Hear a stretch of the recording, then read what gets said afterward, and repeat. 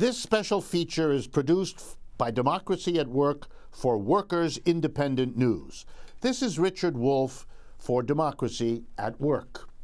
I want to tell a story that is about America today, but it's not about workers in factories or offices or stores. It's about farmers. They're workers too, and their news is important for us and never more than at this moment. I want to tell you the story about Rick Friday.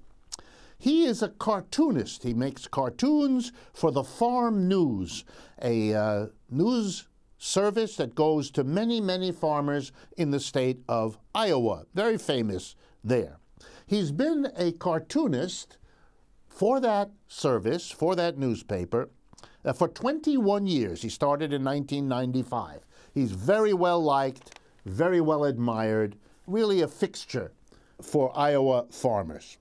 Well, on the 29th of April, the paper published a cartoon that he had made, and I'm going to tell you what the cartoon said and then tell you what happened to Mr. Friday. But maybe to whet your appetite, I'll tell you he got fired. Here's his cartoon. It shows two farmers in overalls wearing baseball caps chatting at a fence. The first one says, quote, "I wish there was more profit in farming," end quote. The other one replies, "There is.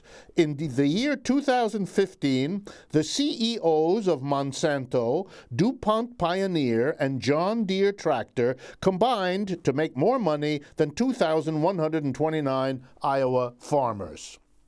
Somebody complained to the management, and the next day, Rick Friday was fired after 21 years. It seems that in Iowa, as in so much of the United States, if you say the truth, if you say what everybody who's paying attention knows is the truth, you have violated some unspoken rule that we're supposed to pretend an economy and a society falling apart because of the gap between rich and poor is actually not doing anything of the sort. This is Richard Wolff for Democracy at Work in a special feature for Workers' Independent News.